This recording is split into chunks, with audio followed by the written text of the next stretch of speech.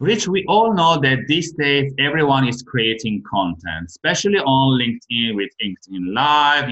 You have an idea, you want to share your ideas, or you read a book, you recommend this book.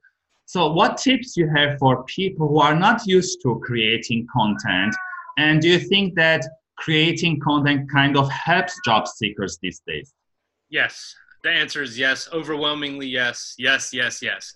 Here's why. My philosophy is that you cannot provide value unless you're visible. And my other philosophy is that it's not who you know, it's who knows you. Getting out there on social media can seem very scary, but you will quickly find in your area of expertise or the area that you want to penetrate, that you can find very like-minded people where you could contribute in good conversations, especially on a place like LinkedIn.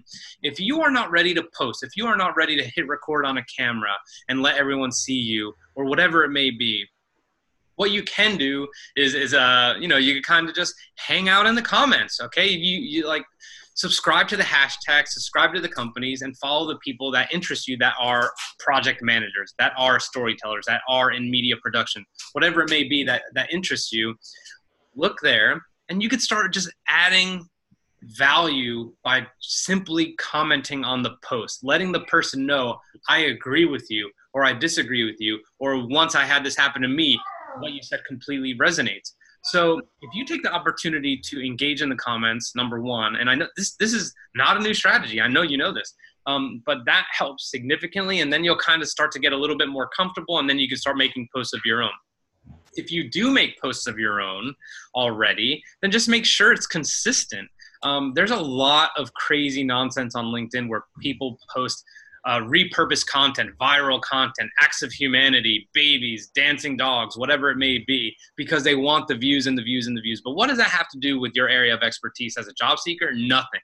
Your area of expertise, let's just call it fitness. You should be posting relevant tips, how to stay fit even if you're working 12-hour days, how to eat healthy when you're traveling all week long as a consultant.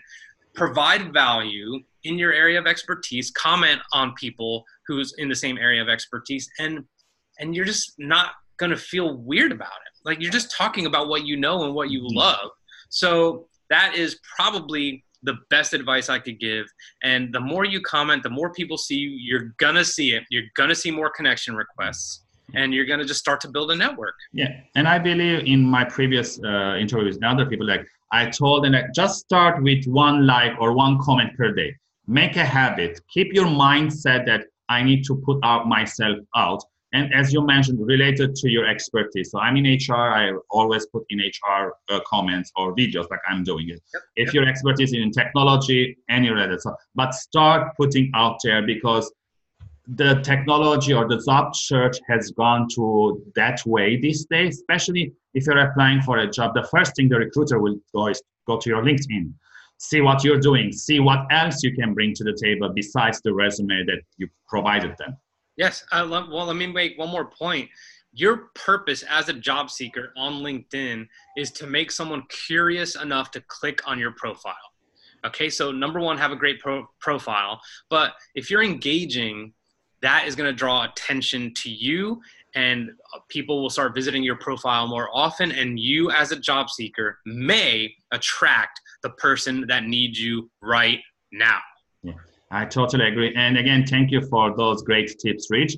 And for the audience listening and watching, if you have other tips in terms of how to start creating content, please leave it in the comment section. Like and share the video, subscribe to the channel, and tune in tomorrow for another question with Rich.